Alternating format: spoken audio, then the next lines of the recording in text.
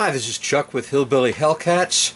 Today we're going to take a look at song number 16 on Rev It Up with Taz, which is I Dig Jazz. And once again we'll be going through it at half speed.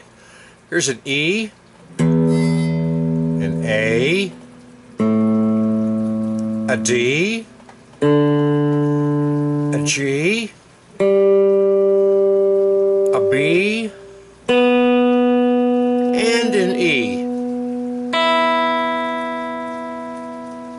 Okay, this song is in the key of A minor and may have some shapes that you haven't seen before, but let's check it out.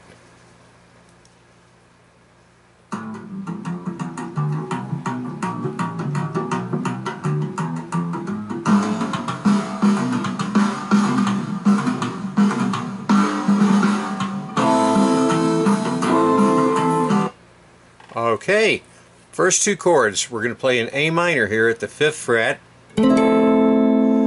First finger's barring strings 1, 2, 3. Third finger's on the 4th string, 7th fret.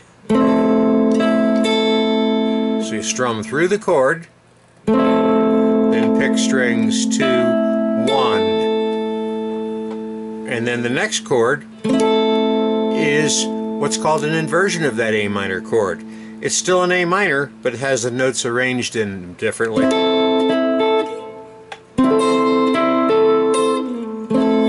And notice I can keep my third finger down on the 4th string, slide it up to the 10th fret, add the second finger on the 3rd string, pinky on the 2nd string, first finger on the 8th fret of the 1st string. So it looks like all together.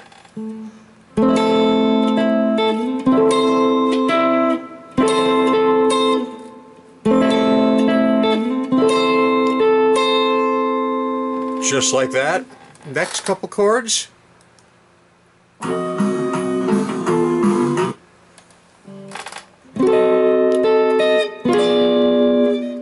Alright, now we're going to play a D sharp diminished. Like this.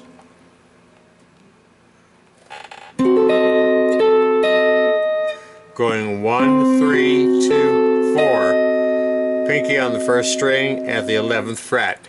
Strum, 2, 1. Strum, 2, 1, and then down a fret. So that would be E flat diminished to D diminished. So all together. Whoops.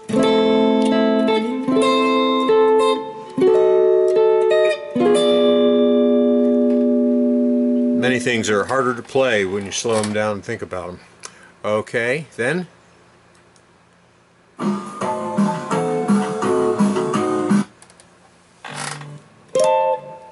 Alright, now we're going to take that same chord shape and play it with the pinky up at the 17th fret. That makes it an A diminished. Down 3 frets. Down 3 frets. Down 3 frets. So.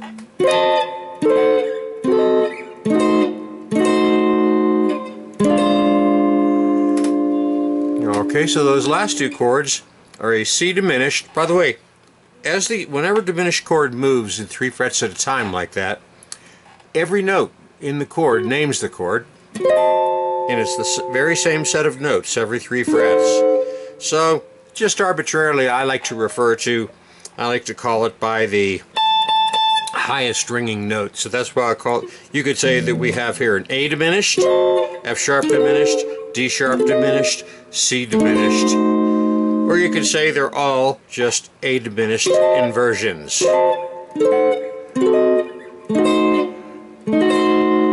Once more we play the C diminished, then we keep our pinky anchored and move the whole rest of the chord down 1 fret. Alright, there's any number of ways you could name this chord. This is a B flat 9. A B flat 9 with a missing root. There's the root.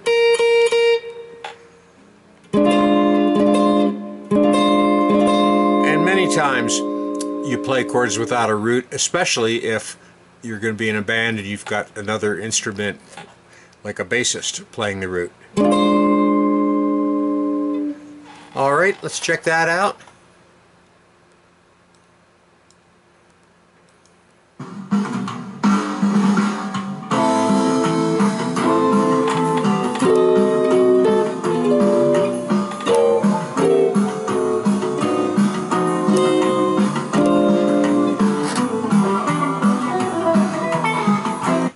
Okay, now I'm going to steal a lick from Django Reinhardt there, but everybody plays this lick. So it's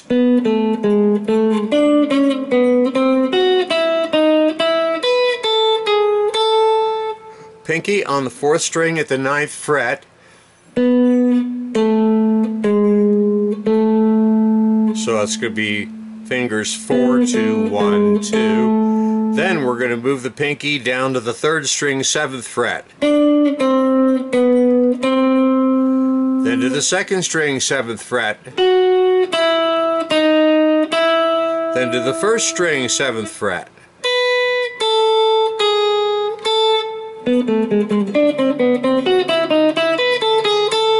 And as Tommy Tedesco pointed out, when you're playing real fast, the ear really doesn't hear the note. So you could even make a mistake on one of those notes. I probably did, and you can't tell, as long as it's rhythmically going fine. Tommy Tedesco, studio guitarist, I remember I saw him once and he said whenever he's got a fast run to play, he just plays pure chromatic, meaning just like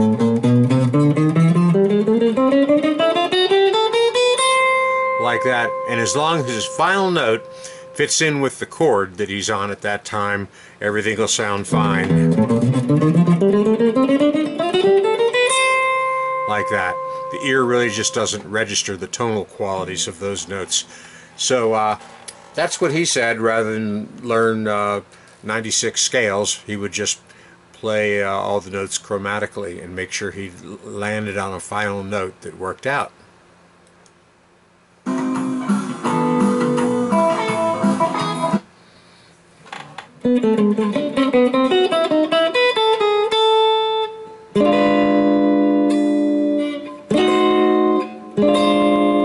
Okay, so it's the 2 chords I did before.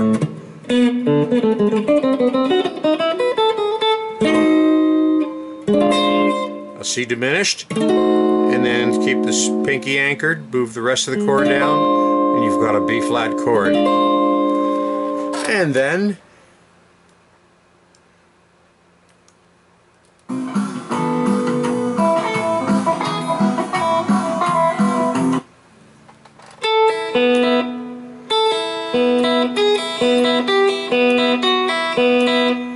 alright, so I'm going to pick the 1st string, 5th fret, pick down, pull it up, and then down on the 2nd string, then up on the 1st. Then down on the 4th fret, 3rd fret, 2nd fret, like that.